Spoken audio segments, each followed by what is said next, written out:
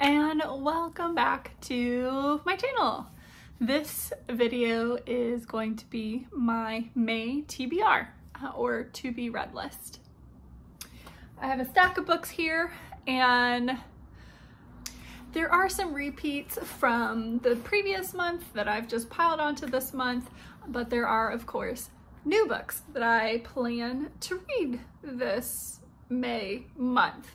Let's cover the books that I meant to read last month but didn't get a chance to. Now the month isn't over, but I'm calling it. I'm not gonna get to these books. So the first one is The Hobbit by J.R. Tolkien. I'm very excited to get to this, and when I kind of got to the end of this month, April, I was debating on if this was the book I wanted to start or a different one. And I decided not to start this one because I don't want to rush through it. And I knew whatever book I picked, I was going to be rushing, not in a bad sense, but I didn't want to just linger with it. So, which is what I want to do with this book. So, The Hobbit, back on the list. I also didn't get to We Hunt the Flame, which means I didn't get to the second book to the duology. This book is about two main characters, Nasir and Zafira, and it looks like they're both reluctant hero type people, and they're both on a quest separately to get this artifact, and I believe they are going to be like the reasoning behind getting it is different for each of them, and the way that they're getting it is different. But it's a fantasy novel. I love fantasy. I think it's a bit of a quest, which is my preferred, or not preferred, but favorite style of fantasy novel. And yeah, I mean, I love the cover. I love the book. I love the aesthetic of the book. So that is We Hunt the Flame by Hafsa Faizal. I didn't get a synopsis for The Hobbit, but I feel like everyone knows what that's about. Bilbo Baggins finds a ring. Yeah. And then the last book that I didn't get to last month was The Girl in the Tower. This is by Catherine Arden. This is the second book in the Winter Night.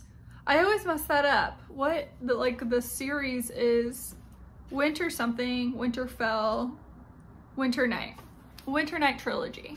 The first one follows Vasya from like young age to cusp of adulthood, I believe.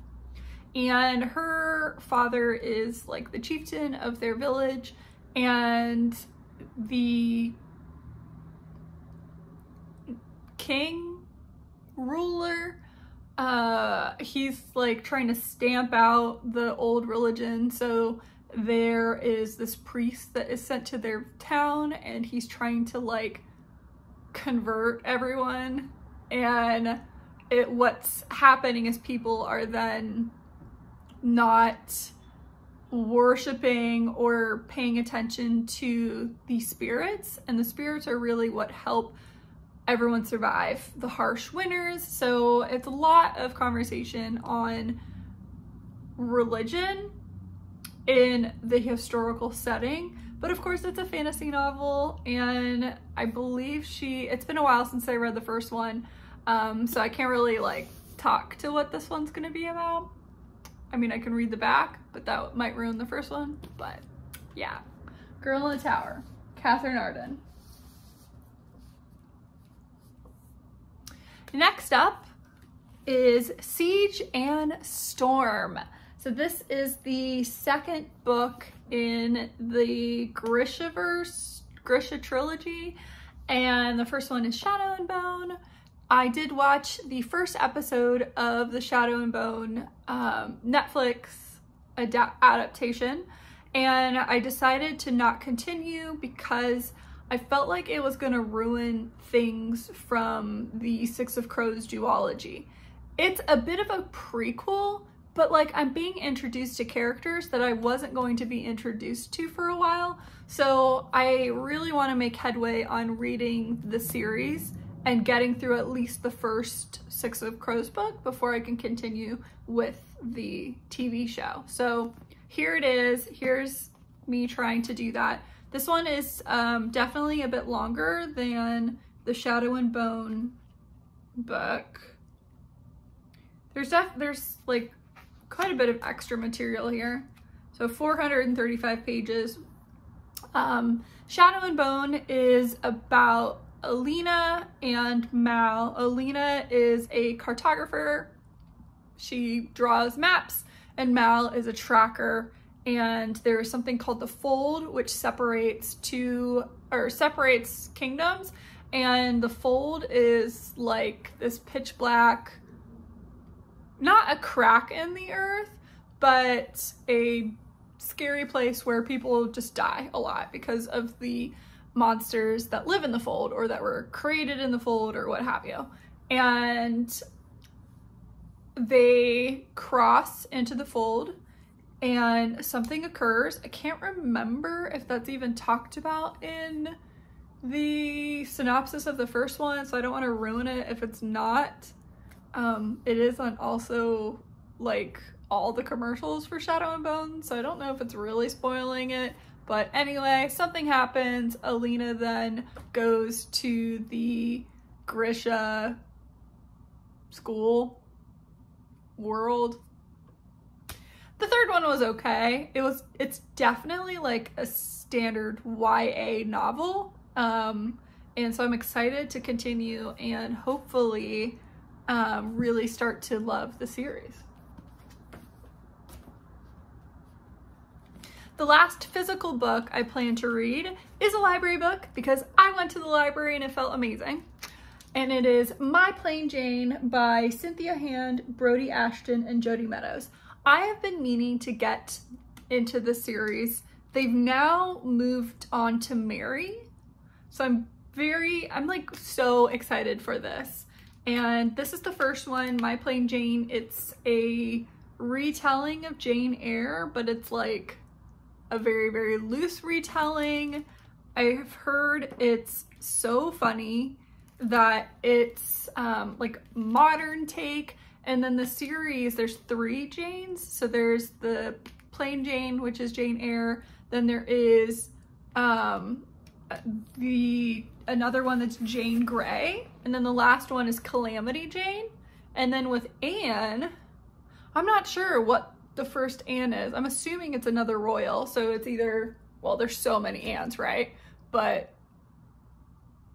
maybe Anne Boleyn? We'll see. Also, this I'm pretty sure is supernatural because it says right on the cover, she sees dead people. I'm ready. I feel like I'm gonna breeze through this book, which always a goal so that I can stay on top of my Goodreads goal. So then I have a few digital books, so I'll pop a picture up here. First one is Mistletoe and Mr. Right. The authors will be here. I didn't write the authors' names down, so now I don't remember. This is the second in, I think it's a trilogy. Moose Springs. The first one was about our main character who her like life goal was to go to Alaska. So she goes on this trip to Alaska. Things keep going wrong, but she just makes the best of it. So, you know, she does all the classic touristy things. She's staying at this really fancy resort with her friend. Her friend is very, very wealthy, and that is how she can afford to stay at the fancy resorts. She meets a local, and the local basically falls in love with her, but she's not from there. So what happens? Oh, I wonder what happens in a romance book, but I really liked it. It's definitely not like a steamy romance, but I thought it was really well, and it kept me entertained. I really, really liked it. So I'm very excited to read the second one. Judging by the title, it's a Christmas book, but that doesn't bother me. I read holiday books at any time. Doesn't matter to me. Next one is No Offense by Meg Cabot. I've always liked Meg Cabot. Meg Cabot's books are just so easy to read. To me, it's the quintessential chick lit that I actually enjoy. This one is her Little Bridges series. I got the first one as an ARC, really enjoyed it, and I was supposed to get this one as an ARC as well.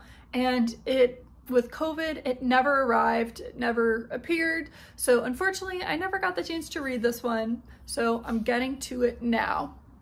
The first book was about the small island town down in the Florida Keys, and a hurricane is about to appear. And so our main character doesn't evacuate the island and instead is trying to rescue all of the abandoned pets that are there. So this one, No Offense, set in the same place, but with different characters. And really that's all I know about it. And then lastly, Daughter of Deep Silence is the audiobook that I decided to go with for this month. And I don't know anything about it. I think it's historical fiction. I don't know. There is a girl on the cover. It might be a mystery. Can't really tell you, and I really don't plan on looking up what this book is about because that's the kind of mood I'm in with my audiobook. I just picked something at random because I liked the cover. And that's it. Those are the books that I plan to read in the month of May. If you're planning to read any of these books or you have read any of these books, let me know down there. I would love to talk about them. Book chat is one of my favorite things. I like book chat even more than I like knitting chat. Thanks so much, and I will see you in the next video. Bye.